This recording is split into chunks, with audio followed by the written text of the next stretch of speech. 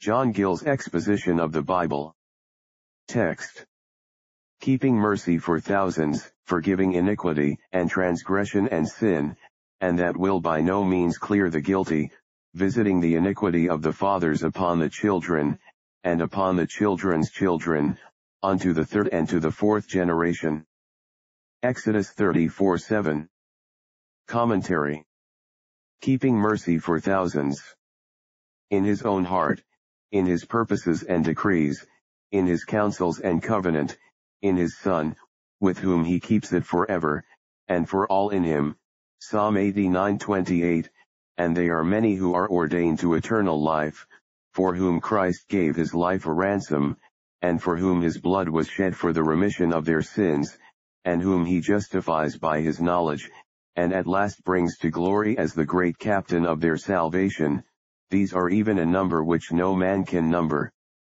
All the Targums render it to 1,000 generations, and Jarkey interprets of 2,000 generations. The first letter in the word, rendered keeping, is longer than is usual, in the Hebrew text, which, according to the Jews, denotes the largeness of the grace of God, its great extent and long continuance. Forgiving iniquity, and transgression, and sin, the word used signifies a lifting it up, and taking it away.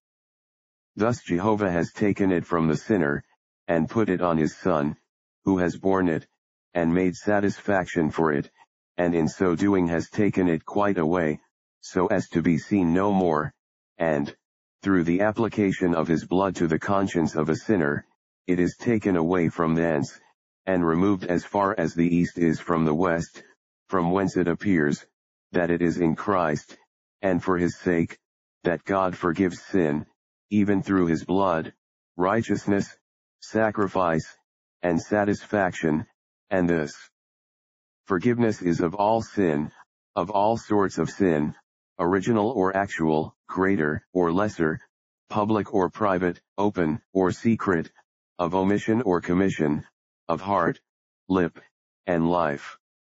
The Jews sometimes distinguish these three words. Iniquity, they say, signifies sins through pride and presumption, transgression intends rebellions against God, and sin, what is committed through error and mistake, and much to this sense is Jarkey's interpretation of these words.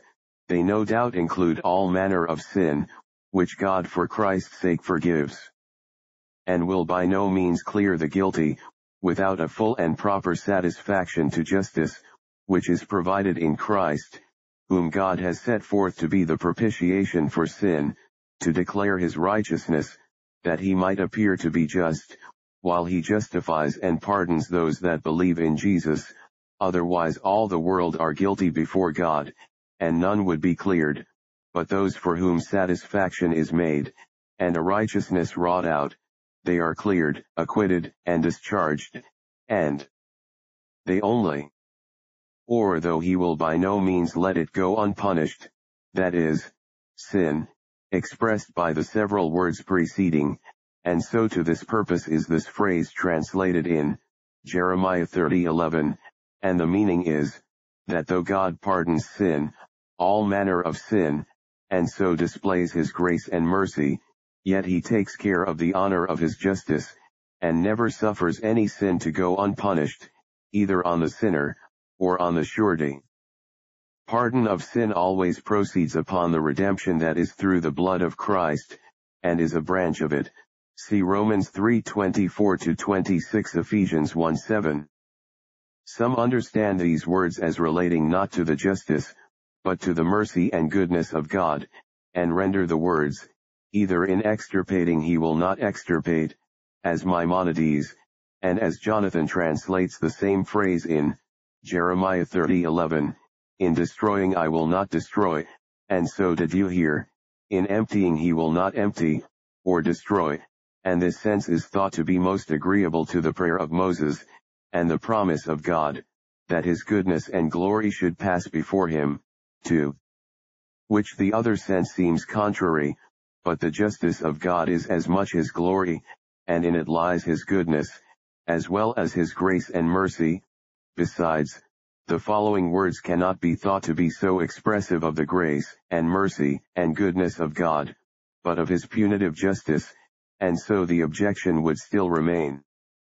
Visiting the iniquity of the fathers upon the children, and upon the children's children, unto the third and to the fourth generation, see Gill on Exodus 25.